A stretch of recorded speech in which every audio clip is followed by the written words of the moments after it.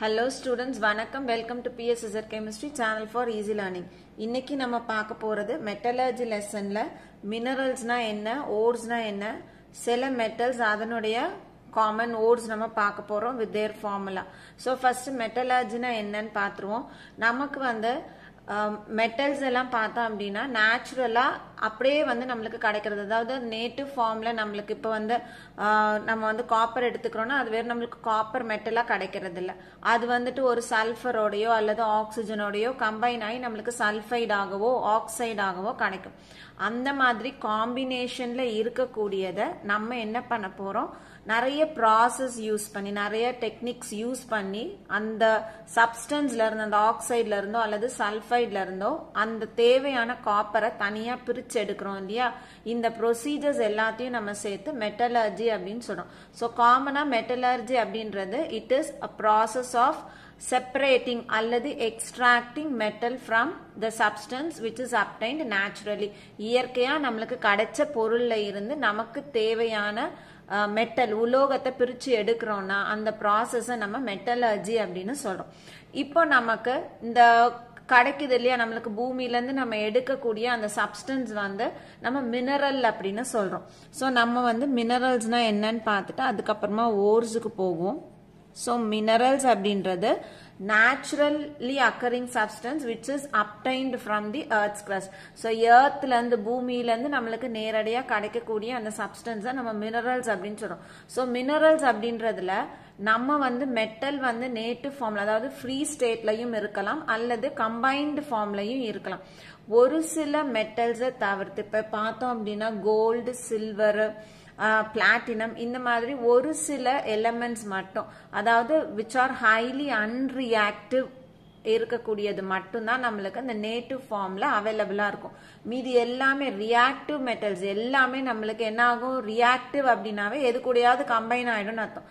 So அந்த மாதிரி reactive metals எல்லாமே தி combined either with oxygen R sulphur சேர்ந்து நம்மளுக்கு ஆக்சைடு ஆகவோ அல்லது சல்ஃபைட் ஆகவோ கிடைக்கும்.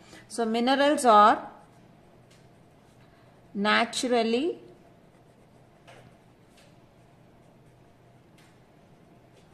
occurring substances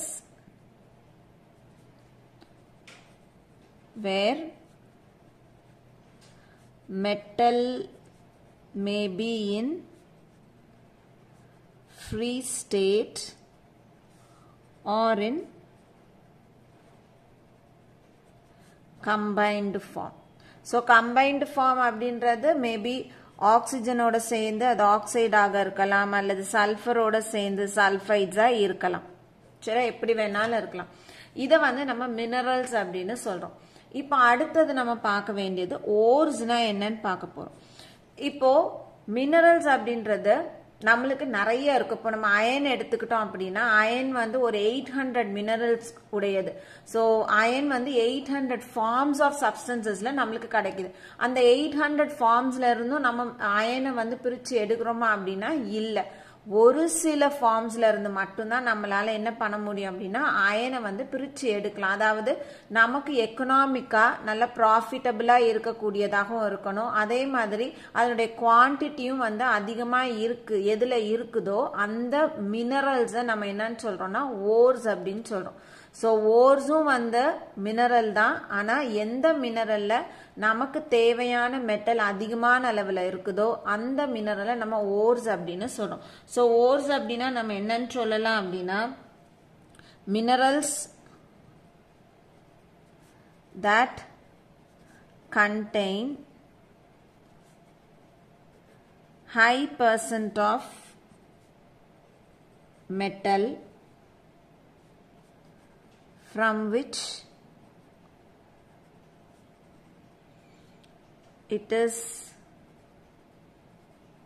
extracted conveniently and economically.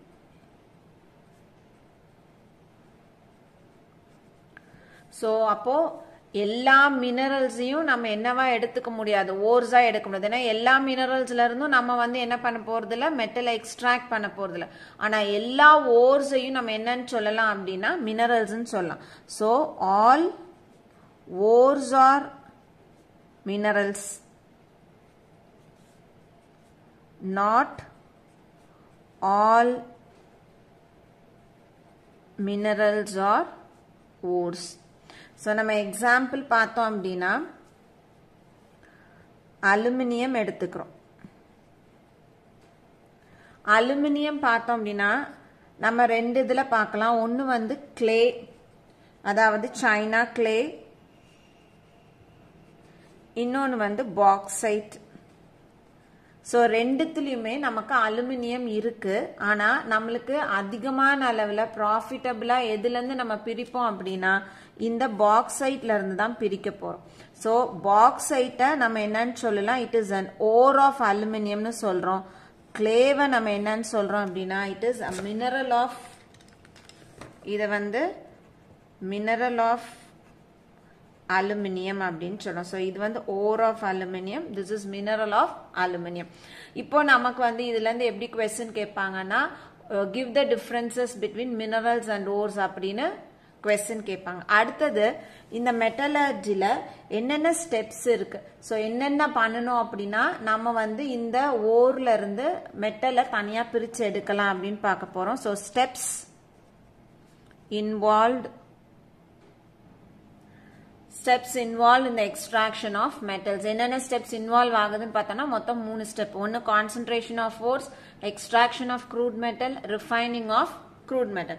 So concentration of ores அப்படின்னா நம்ம வந்து அதில் இருக்கக்கூடிய impurities, so removing impurities. So நம்ம பூமியிலேருந்து எடுத்ததுனால அதில் வந்து நிறைய வந்து இம்ப்யூரிட்டிஸ் கலந்துருக்கும், கல் மண் இதெல்லாம் சேர்ந்துருக்கும். அதை வந்து நம்ம என்ன பண்ண போறோம்னா பிரித்து எடுக்க போகிறோம். ஸோ ஓர்ஸ்லேருந்து அந்த மாதிரி இம்ப்யூரிட்டிஸ், அதுக்கு பேர் கேங்யூன்னு பேர். ஸோ இந்த மாதிரி இம்ப்யூரிட்டிஸ்க்கு பேர் கேங்யூ. இந்த கேங்யூவை நம்ம ரிமூவ் பண்ணுறோம் இல்லையா, அந்த ப்ராசஸ்க்கு பேர் கான்சென்ட்ரேஷன் ஆஃப் ஓர்ஸ். ஸோ இது நிறைய different methods, different types of ஓர்ஸுக்கு இருக்கும். அது ஹெட்டிங் படிக்கும் போது அதை பற்றி படிக்கலாம். அடுத்தது எக்ஸ்ட்ராக்ஷன், கான்சென்ட்ரேட் பண்ணிட்டோம், அதாவது ஓரில் இருக்கக்கூடிய இந்த இம்ப்யூரிட்டிஸை ரிமூவ் பண்ணதுக்கு அப்புறமா நம்ம என்ன பண்ண போறோம், அதுல இருந்து மெட்டலை தனியா பிரிச்சு எடுக்க போறோம். ஸோ இந்த எக்ஸ்ட்ராக்ஷன் அப்படின்றது 2 ஸ்டெப் ஃபாலோ பண்ணும். ஒன்னு converting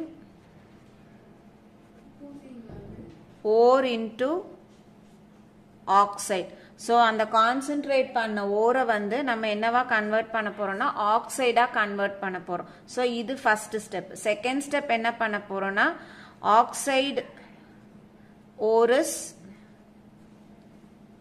reduced to metal. So இந்த இடத்துல நம்ம செய்யறது ஆக்சிஜன் ஆட் பண்றோம். ஸோ இது வந்து ஆக்சிடேஷன். இங்க நம்ம என்ன பண்றோம், ஆட் பண்ண ஆக்சிஜனை ரிமூவ் பண்றோம், அதனால இதுக்கு பேரு ரிடக்ஷன். ஸோ ஃபர்ஸ்ட் ஸ்டெப்ல கான்சென்ட்ரேட்டட் ஓரை ஆக்சைடா கன்வெர்ட் பண்றோம். ரெண்டாவது ஸ்டெப்ல அந்த ஆக்சைடை நம்ம என்னவா மாத்துறோம், மெட்டலா மாத்துறோம். ஆனா இங்க கிடைக்கக்கூடிய மெட்டல் நமக்கு என்ன ஃபார்ம் ஆஃப் மெட்டலா இருக்கும்னா இம்பியூர் ஃபார்ம் ஆஃப் மெட்டலா இருக்கும். மூணாவது ஸ்டெப்ல நம்ம என்ன பண்ண போறோம், இங்க கிடைச்ச இந்த இம்பியூர் மெட்டலை பியூரிஃபை பண்ண போறோம். அதுக்கு பேரு ரிஃபைனிங் ஆஃப் க்ரூட் மெட்டல்னு பேர். ஸோ இந்த 3 ஸ்டெப்பும் வந்து ரொம்ப ரொம்ப முக்கியம். ஒன்னொன்னுத்துக்கும் ஒரு டிஃப்ரெண்ட் டைப்ஸ் ஆஃப் மெத்தட்ஸ் இருக்கு. அது ஒரு டாபிக்ல நம்ம படிக்கலாம். ஸோ இப்போ இதுல நம்மளுக்கு என்ன கொஸ்டின் கேட்பாங்க அப்படின்னா what are the various steps involve in the extraction of metal. So இதுல இருந்து ஒரு கொஸ்டின் வரும். இந்த 3 மட்டும் எழுதணும். இந்த பக்கம் பார்த்தோம் அப்படின்னா ஜெனரலா differences between minerals and wore. Question என்ன கேட்பாங்க, டிஃபரன்சஸ் பிட்வீன் மினரல்ஸ் அண்ட் ஓர்ஸ்ன்னு கேட்பாங்க. ஸோ அப்போ நம்ம என்னெல்லாம் எழுதலாம், இந்த டெஃபினிஷனை எழுதலாம். மினரல்ஸ்னா என்னன்னு எழுதணும், அப்புறம் ஓர்ஸ்னா என்னன்னு எழுதணும். ஸோ எல்லா ஓர்ஸும் வந்து நம்ம மினரல்ஸ்ன்னு சொல்றோம், ஆனால் நாட் ஆல் மினரல்ஸ் ஆர் ஓர்ஸ்ன்னு எழுதலாம். ஒரு எக்ஸாம்பிள் எழுத போறோம். இதுக்கு எழுதும் போது இந்த 3 ஸ்டெப்ஸ் எழுத போறோம். அடுத்தது list of some metals and there common ores with their chemical formula. So இது நம்ம புக்ல அப்படியே கொடுத்துருக்காங்க, நான் அதனால அதை அப்படியே உங்களுக்கு காமிக்கிறேன். நம்ம இங்க வந்து ஃபர்ஸ்ட் அலுமினியம் பார்க்குறோம். அலுமினியம்க்கு நம்ம என்னென்ன ஓர்ஸ் எல்லாம் இருக்கு அப்படின்னா பாக்சைட், டயாஸ்போர், கயோலினைட். ஸோ அதனுடைய ஃபார்முலா இது Al2O3. ஸோ இது ரெண்டுமே அலுமினா தான், பாக்சைட்டும் டயஸ்போரும். ஆனா எதுல டிஃபர் ஆகுது அப்படின்னு பார்த்தோம்னா நம்பர் ஆஃப் வாட்டர் மாலிகுல்ஸ்ல. இது n number of water molecules இருக்கு, இது ஒரே ஒரு வாட்டர் மாலிகுல் இருக்கு. கயோலினைட் அப்படின்றது சிலிக்கா கலந்து இருக்கக்கூடிய ஒரு ஓர். அடுத்தது அயனுக்கு வரோம். அயன்ல நம்மளுக்கு என்னெல்லாம் கொடுத்திருக்காங்க, haematite, magnetite, siderite, iron pyrite, limonite. So இது எல்லாம் வந்து அயன் எக்ஸ்ட்ராக்ட் பண்ணக்கூடிய ஓர்ஸ். நம்மளுக்கு ஃபார்முலா ரொம்ப முக்கியம். நீங்க வந்து காம்படிட்டிவ் எக்ஸாம்ஸ் போனீங்கன்னா இந்த ஃபார்முலாஸ்ல இருந்தா உங்களுக்கு கொஸ்டின் வரும். இது கொடுக்க மாட்டாங்க, ஃபார்முலாவை கொடுத்துட்டு ஐடென்டிஃபை அப்படின்னு சொல்லி கொடுத்துருவாங்க. இப்போ ஹெமடைட் அப்படின்னா Fe2O3, மேக்னடைட்ன்றது Fe3O4, siderite FeCO3, iron pyrite FeS2, limonite Fe2O3 3H2O. அடுத்தது காப்பருக்கு பார்த்தோம் அப்படின்னா 5 ஓர்ஸ் இருக்கு. Copper pyrite, copper glands, cuprite, மேலச்சைட், அசூரைட். இங்க copper பைரைட்டுக்கு CuFeS2, copper glands Cu2S, cuprite Cu2O, மேலச்சைட் CuCO3, CuOH twice, அசூரைட் 2CuCO3, CuOH twice. So இது ரெண்டுத்துக்கும் என்ன difference, இதுல 2 molecules இருக்கு, இதுல ஒரே ஒரு மாலிக்யூல் இருக்கு.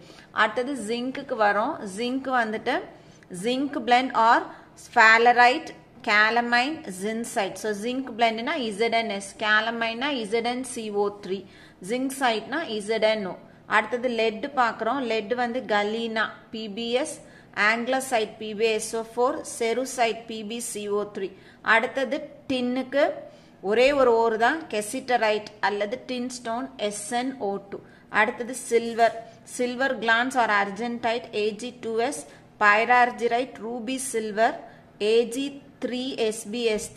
அடுத்தது குளோரார்ஜிரைட் R horn silver AgCl, ஸ்டிஃபனைட் Ag5SbS4, ப்ரௌஸ்டைட் Ag3AsS3. So இதுதான் வந்துட்டு நமக்கு கொடுத்துருக்க மெட்டல்ஸ், அதனுடைய ஓர்ஸ். இதுல இருந்து நம்மளுக்கு என்ன கொஸ்டின் கேட்பாங்கன்னா மேட்ச் த ஃபாலோயிங் மாதிரி கேட்கறதுக்கு நிறைய சான்சஸ் இருக்கு. ஸோ இது வந்து ஒரு 4-5 டைம்ஸ் வந்து ரீட் பண்ணீங்கன்னா இந்த டேபிள் வந்து உங்களுக்கு ஞாபகத்துக்கு இருக்கும். So இன்னைக்கு பார்த்த இந்த ores, minerals, steps involved in the extraction of metals, some metals and their ores உங்களுக்கு புரிஞ்சிருக்கும்னு நினைக்கிறேன். வீடியோ பிடிச்சிருக்குன்னா லைக் பண்ணுங்க, கமெண்ட் பண்ணுங்க, ஷேர் பண்ணுங்க, மறக்காம சேனலை சப்ஸ்கிரைப் பண்ணுங்க. இதே மாதிரி அடுத்த டாபிக்கோட உங்களை நெக்ஸ்ட் வீடியோல பார்க்குறேன். தேங்க்யூ.